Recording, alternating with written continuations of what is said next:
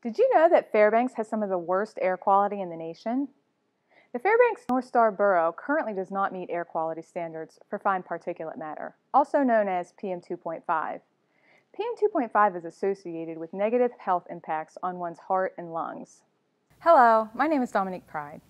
And I'm Alana Valaji. We're researchers at the Alaska Center for Energy and Power at the University of Alaska Fairbanks. Researchers at the Alaska Center for Energy and Power are conducting a study that may help improve air quality and reduce home heating costs. Burning wood for home heating is currently the largest source of PM2.5 in the borough, but burning wood is cheaper than using heating fuel oil. This puts households in the difficult position of choosing between healthy air quality and more affordable home heating. This is an electric thermal storage heater, or ETS heater for short. An ETS heater is a type of supplementary heating appliance.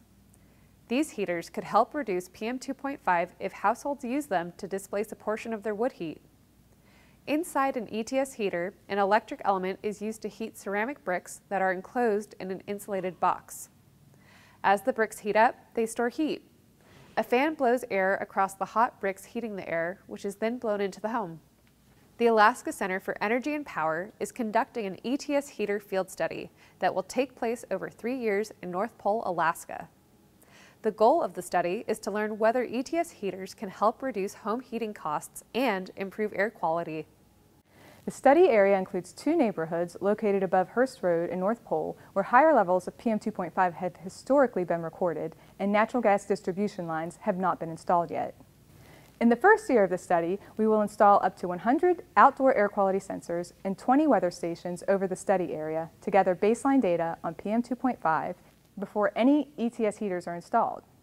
One neighborhood will be selected as the treatment neighborhood, where ETS heaters will be installed, and one neighborhood will be selected as the control neighborhood, where we will continue to collect data without any ETS heaters.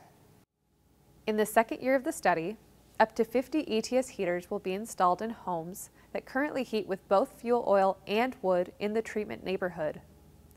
The electricity used by the ETS heaters will be subsidized to reduce the cost of heating with electricity. In the second and third year of the study, we will continue to collect air quality and weather data to see if the ETS heaters have any impact. There will be a survey each year on heating and transportation fuel use. Those who complete the survey each year will be given a $25 Amazon gift card.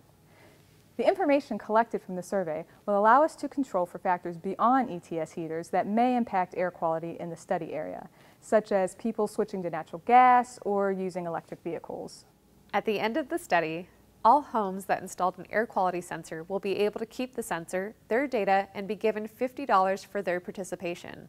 Homes that installed a weather station will also be able to keep their weather station. The ETS heaters will be removed from participants' homes and donated to a rural community that currently has an electric thermal storage heating program. For more information on the study, please visit acep.uaf.edu/ETSH. That's acep.uaf.edu/ETSH.